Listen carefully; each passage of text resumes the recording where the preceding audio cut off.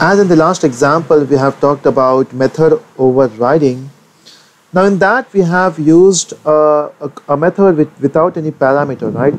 But what if I define a parameter, so we say int a. So you can see this method show don't have any parameter, and this method show has one parameter. And we are calling obj.show without any parameter. So which method it should call? First of all, when you say obj.show, it will jump to this B class. It will check for a method called show with a parameter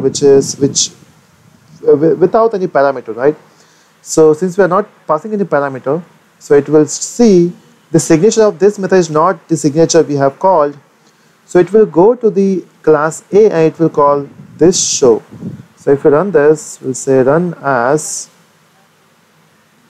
so it is hello world from A, right? It's because it's calling this method is because the method in B has a parameter. What if I pass a parameter here? If I pass, let's say 5, this time it will call this method.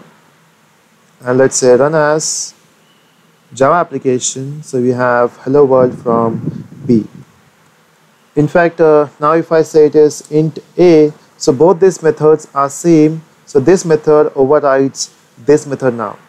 So to make it to work with overriding, we need to have same name and same number of parameters. In fact, same type of parameters. So that means we should have the same signature, and the relationship between the two classes should be of inheritance.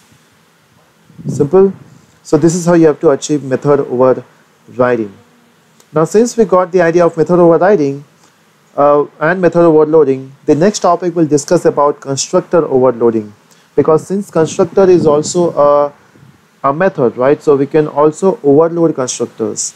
How to do that? That we'll see in the next part.